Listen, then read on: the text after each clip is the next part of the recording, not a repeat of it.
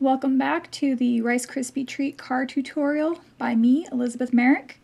We'll be finishing up the final details today, and I'll be walking you through the rest of the steps on how to get this car cake looking perfect.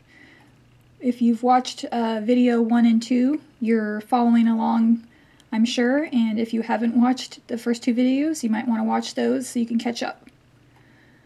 So I've picked up where we left off, and I don't know the technical names to these parts, so bear with me. This is the little piece on top of the hood. I'm not exactly sure what it's called, but you don't really need to know the names of the car parts to build them. Just reference your photo a lot and just break it down, like I've mentioned before, piece by piece. If you need that smooth look, you might build up the part that you're looking for and then lay over more fondant to get the smoothness like I have here. And only wet your fondant where you want the fondant to stick so that you don't get any rough patches. Use a nice sharp X-Acto knife that's clean and you only use for fondant work. I've cut along the indentation of where I outlined the hood in reference to the photo that I have of the car. And because the fondant is so thin, you can easily see where to cut. And I only wet on top of that part that I wanted to stick, so the rest of the fondant peels away easily, as you can see. I'm adding in some more detail with just a flat tool that I have. Again, I'm not sure what these are for, but all of these details just make this car look more realistic. Take your time and make sure that both sides are even and look good. Cutting out a little piece of the fondant that was overlaying the little raised piece so that I can insert some black, give it some depth. Again, I didn't put any water in there, so it peeled away easily. I'm inserting pieces of fondant for the interior now, just wetting places I want them to stick and then cutting away the excess. I did that for the floor and for the sides of the doors, and now I'm doing for the dashboard. Just pressing on. I created a texture just with the tool that I had. You don't have to have a texture. And then just cutting away the excess. Try not to cut too far into the fondant, or you could tear it or accidentally damage the fondant below, so just take your time and go slow.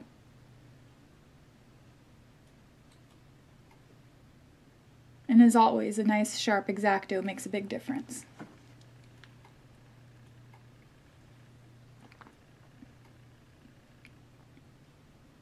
So I've made my outline of where the back trunk is using the same flat tool that I used to make the lines in the car walls, the doors, the hood. Now I'm rolling out a piece of fondant to go around the edge of the dashboard that we just created to give it a nice clean look. You don't really want to ever have any raw edges showing, any cut marks.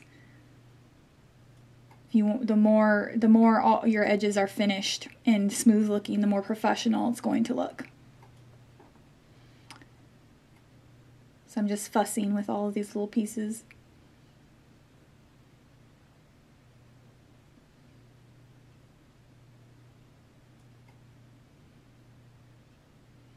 I used a small wooden toothpick for the for where the steering wheel is going to be, and embedded that into the rice cereal and wrapped a piece of fondant around it. And then I used various sized piping tips to cut out very thin pieces of black for the dials on the dashboard. And then just stuck those on there. Helps if it's actually wet enough to stick. I try not to use very much water. The wetter something is, the more gooier it gets.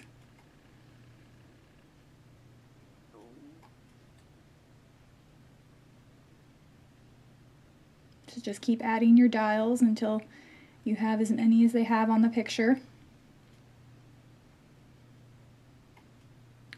I went through with a small tool to add little holes where the rivets are going to be on the dashboard, as well as around the doors and all of the edges around the dashboard, and then just very carefully put little silver pieces of fondant in the holes where the rivets are, and then along the doors and everything on the outside.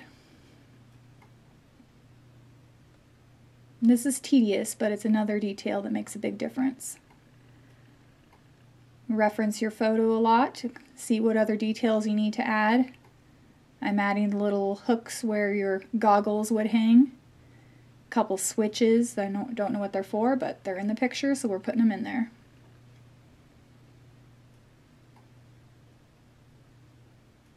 The great thing is the person who's getting this topper would know if something was missing. So when you're making something like a car for a car lover, the more details you put in there, the more they're going to realize how much work you've put into it, and they'll notice.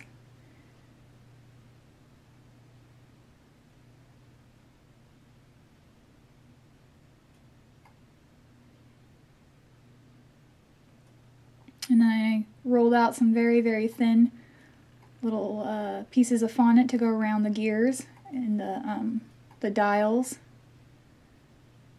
And even my fingers are too big to work that small, so use your tools to wrap them around and get them looking how they're supposed to look.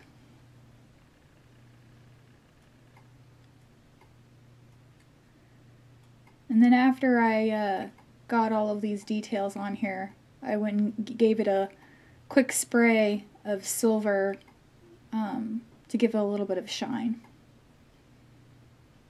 but not too much.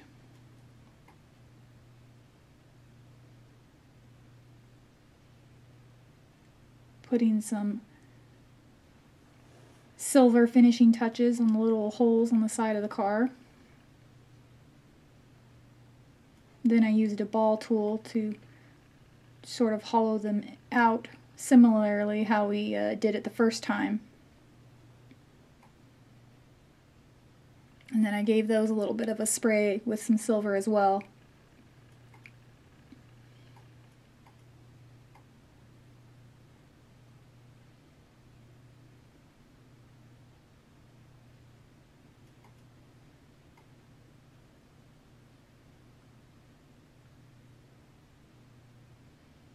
For the back of the car, I used a ball tool to indent the fondant where I wanted the lights to be, and then filled those with silver fondant as well, and then used the ball tool again to hollow those out. And that's where we're going to put the red brake lights.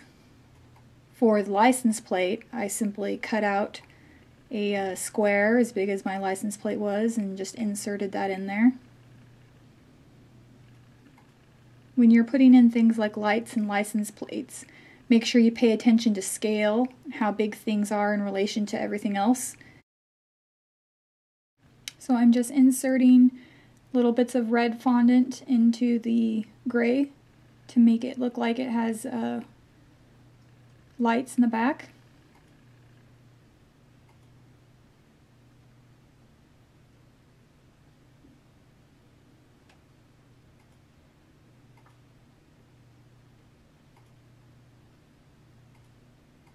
Make sure all your pieces are the same size, so you have uniformity.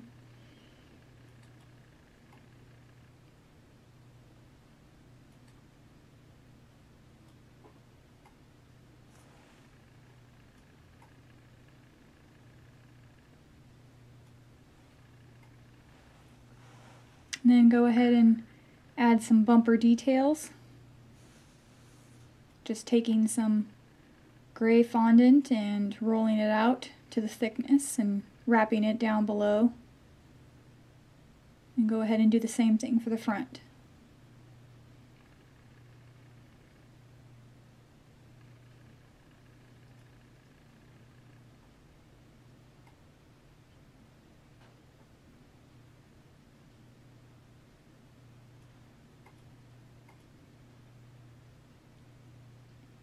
add some chrome details to the back of the trunk.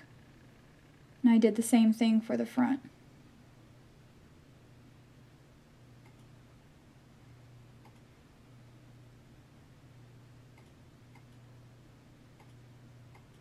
I used a tan fondant for the interior seats. Used one piece for the seat and for the bottom part of the seat, and then another piece for the top part. Pretty simple. And then used another piece of fondant to wrap around the top part of the seat to give it some depth. And then just used my shaping tool to put in some lines to show like stitching.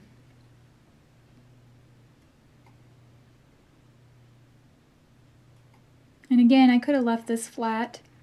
You don't need to put this much detail in there, but the more detail you put in, the more realistic it's going to look. Sometimes when you leave these details out, the car looks weird because your brain knows something is missing, but it doesn't know what. But when all of the details are on there, it all comes together and looks, you know, seamless.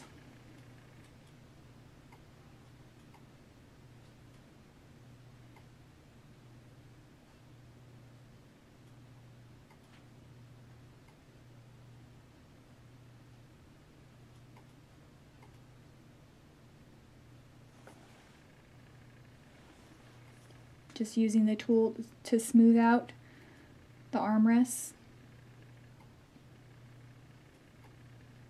filling in any holes there might be, and just mess with it until you're happy with it. For the front grille, I cut out a small piece of the fondant and pulled it out so that I could inlay some black. I'm going to use this as the backdrop to the grille. So just smooth that out and then cut off the excess, following the indentation of the cutout that you made, using a nice sharp X-Acto knife. It's clean. Don't cut your fingers.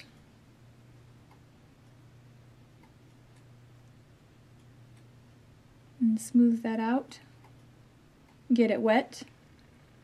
And then I just rolled out a bunch of really thin pieces of gray fondant and cut them to length as I put them on there, making sure that all of the little ropes are the same size and thickness and spaced evenly.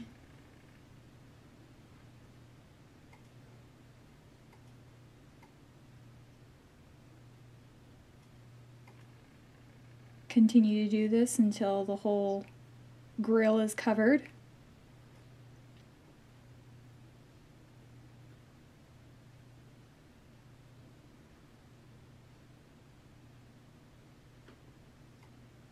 Be careful not to smush them.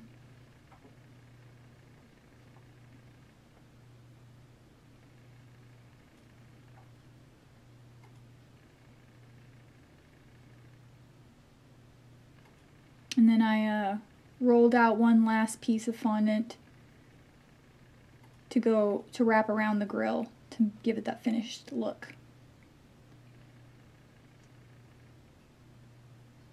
So go ahead and continue adding details like headlights and the front bumper. And for the windshield, I just used small cut pieces of a plastic cup, but you could use isomalt or gelatin if you wanted to. And then I took some silver paint and silver luster dust and vodka to paint the chrome details.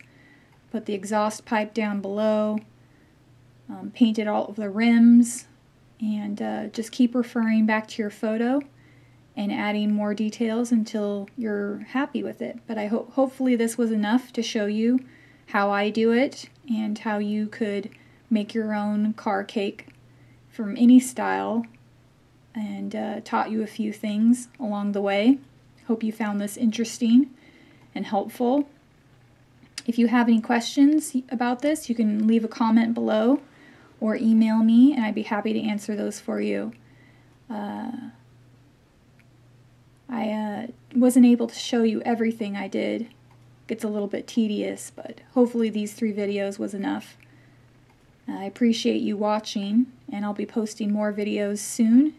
If you have a suggestion, just leave a comment, and I'll take that into consideration.